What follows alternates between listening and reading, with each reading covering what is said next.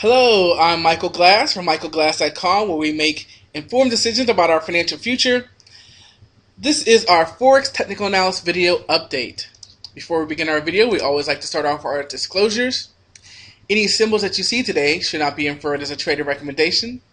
No matter what form of investing you choose, stock, forex, futures, option, they all have a level of risk associated with them. You can lose all of your money. Any strategies we show today are for informational purposes. Future results are not guaranteed. And finally, any investment decision you make is solely your own responsibility. Trade at your own risk.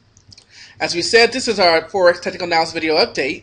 In each of our videos, we will review the prior session's price action to come up with key support and resistance price levels. We'll look at the crude and gold charts to come up with leading sentiment. We'll come up with a low volatility watch list, an inside bar watch list, and we'll have an economic calendar update to see what could affect our future and open trades. And finally, if there's time, we'll have an education spotlight at the end. Let's pull up the charts. We are starting off with the gold daily chart, and as we talked about yesterday, we actually have two red candles, which we haven't really seen since the end of June here.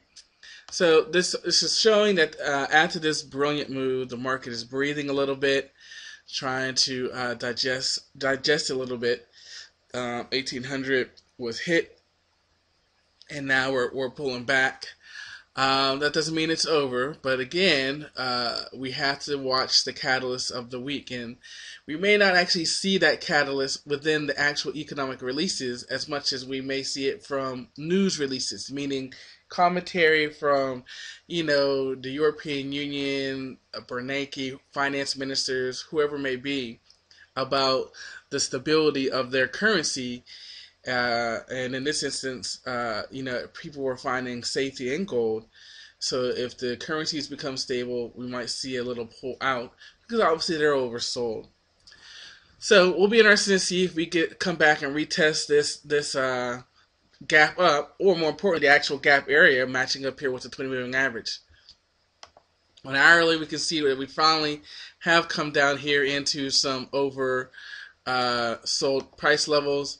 Although our point of control has moved up a little bit to 1760, it was in this price range, 1750 for a while.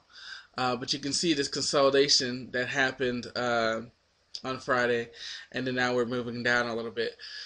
So this should be resistance, volume resistance. We'll have to see, and if that is the case, then this pullback may continue. So if that weak gold, what does that mean as far as its inverse relationship with the dollar? And we can see a couple things. Our pound-dollar currency pair on the daily here is continuing to consolidate. We did break down through what was a value area for buyers. For about 2-3 weeks, we saw buyers come in and defend this 1.62 price level. We went down and came down to our other support area along with the 200 moving average, and now we're making a move back up. Doesn't necessarily mean we're going to move all the way up to 1.64, but we have to be aware that that's the next area for sellers to come in and say that they have found value. But as we come down, we can see that the volume tiered off here. As we push down and as we move back up, volume got lighter and lighter, which doesn't make me feel good about this coming up and testing a high. We can see on our hourly that we are right in the neutral zone, snaking neutral. We are right below our long-term moving average. More importantly, nobody's really in control, not the pound, not the dollar. Even though the pound did fractionally move up and is fractionally above the dollar, you can see they're just snaking each other with no one being in control.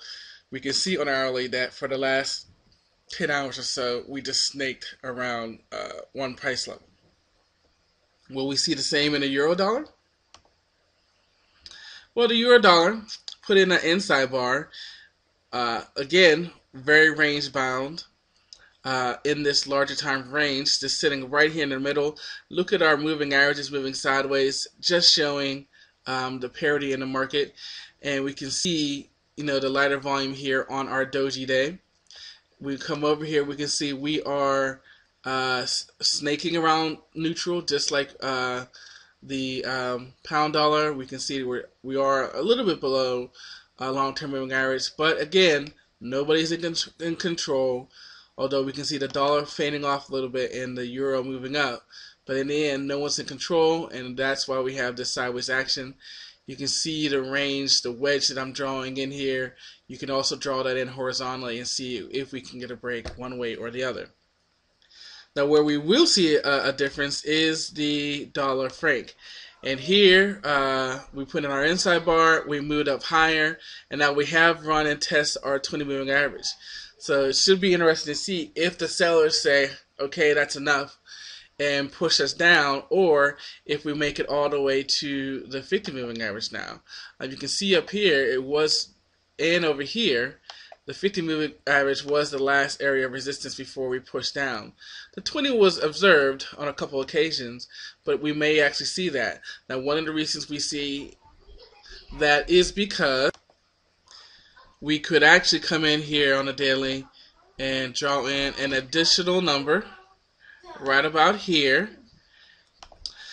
So just some price levels that we can watch. When we come onto our hourly, we can see we are above neutral. We're actually in a sell zone, which matches up with that 20 moving average. So we are in a sell zone. We are above our long-term moving average. However, the dollar is in control. Although we see some parallel action, the dollar is in control, which would allow us to move higher. We can see that the franc really tailed off here at the end, which allowed us to get this last little move higher. As we move to our watch list, for our low volatility watch list, which is our 1 hour Bollinger Band setup, we're going to be watching the euro yen. For our inside bar watch list, where we're going to be watching the high and low of today's range, or Friday's range, and compared to Thursday's range, and looking for a breakout, especially in the direction of the trend, we're going to be watching the dollar Canadian, the dollar yen, the euro dollar, and the euro yen. As we move to our education, we're talking about one of the most overlooked aspects of trading, and that is only risk what you can afford to lose. One of the main reasons traders lose is not because of the setup. There are hundreds of thousands of trading setups on Google. Just go Google it. You'll find thousands of websites trying to sell you or try to give away setups. And there's nothing wrong with that. What is wrong, or where traders make a mistake, is in their ability to implement that setup with regards to their balance. If that setup has a much larger stop than you can handle, that's why you'll see a trade work, because they had a bigger stop, but you got stopped out, or you stopped yourself out, and you blew out half your account.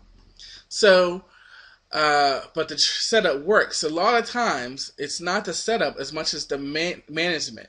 So you need to make sure that you're trading with regards to how much capital you have, and with regards to the setup and the system that you're using takes in effect how much money you have and how much money you can afford to risk.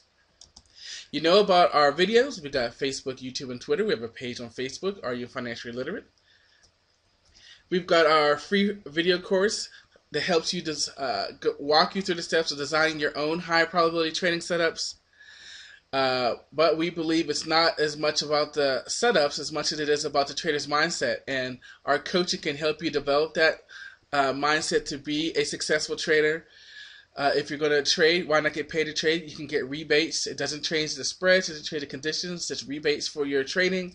And finally, we do have automated signals for you. You can go look at the providers, find the one that matches you, that matches your risk tolerance, that matches your capital, and you can have it traded automatically, or you can trade it yourself. Again, it's not about the system, it's not about the indicator, it's not about the provider as much as it is about you developing a trader's mindset.